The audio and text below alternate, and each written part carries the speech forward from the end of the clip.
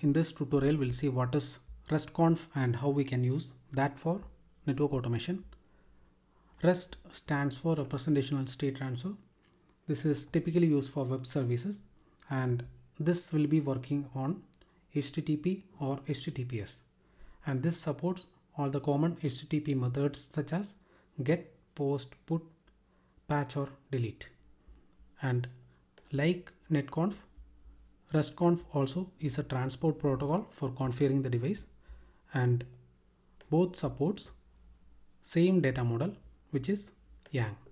YANG we have seen earlier in netconf, so both will be supporting same data models. And here we can see RFC of RESTCONF. Let us open that, and here it says it is an HTTP based protocol that provides a programmatic interface for accessing data defined in YANG, and they are referring to even netconf protocol here. So both are using same data model. And if you scroll down, we should be able to see the API resources and the RESTCONF methods. So this supports get, post, put, patch and delete. Later we'll see all this with some examples. And here the metadata, you can see they support both XML and JSON. If you compare RESTCONF with netconf, netconf was working on SSH connection. Earlier we were initiating SSH connection to device using port number 830. And in the netconf tutorial we have seen how to enable netconf and initiate connection to the device. And the data we were passing was XML data.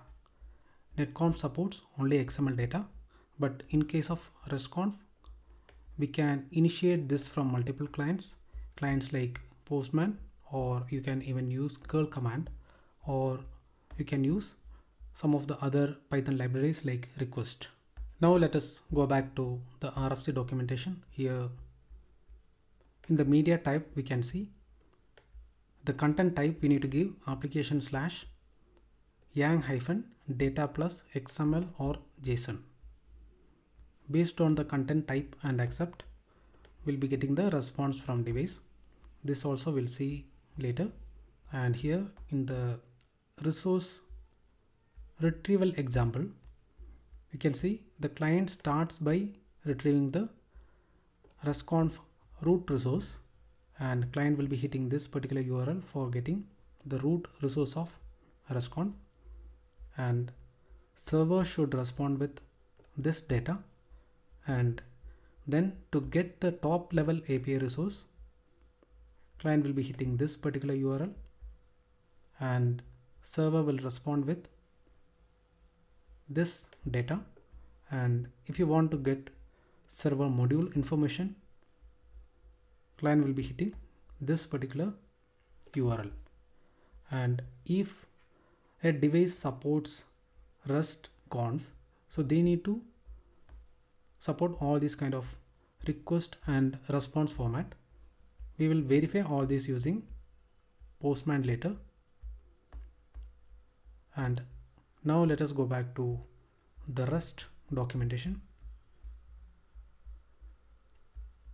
Here it says REST relies on standard protocols like HTTP or HTTPS, and this supports the HTTP methods like get, post, put and delete. And here they have given the communication flow. So client will be requesting for the object state, and server will respond to the client. And if you want to change something, client will specify desired state. And in case of REST, everything client accesses is resource, and it is identified by URI. And here we can see the structure of a URI. So here, so first we'll be giving the scheme, it is HTTP or HTTPS.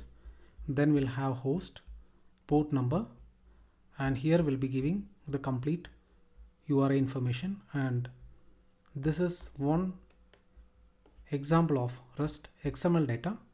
So we can send data either in XML format or JSON format, and in this example they are accessing NX-OS API using XML data.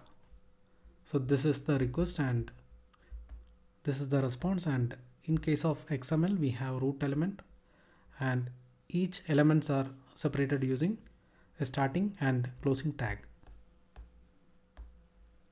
And this is the JSON example. So it is more human readable data, and here you can see it is like Python dictionaries, and earlier in the data serialization we have seen how to convert JSON into Python data structure.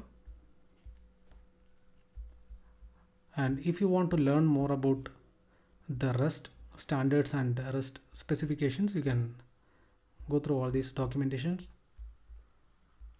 and this also will be supporting same Yang data model as I have mentioned earlier. To get the data models, you can go to either standards, and here you will be able to see IETF and RFC defined standards. And to get the API details, you can go to Yang suite, click on protocols, go to RESTCONF, and from here we can select the Yang set, select the device. Here I'll select iOS XE native, depth I'll give no limit, load module, and from here we will be able to explore all the API details. And this I have even explained in the Yang suite tutorial, and in the next tutorial we'll see how to initiate API from Postman.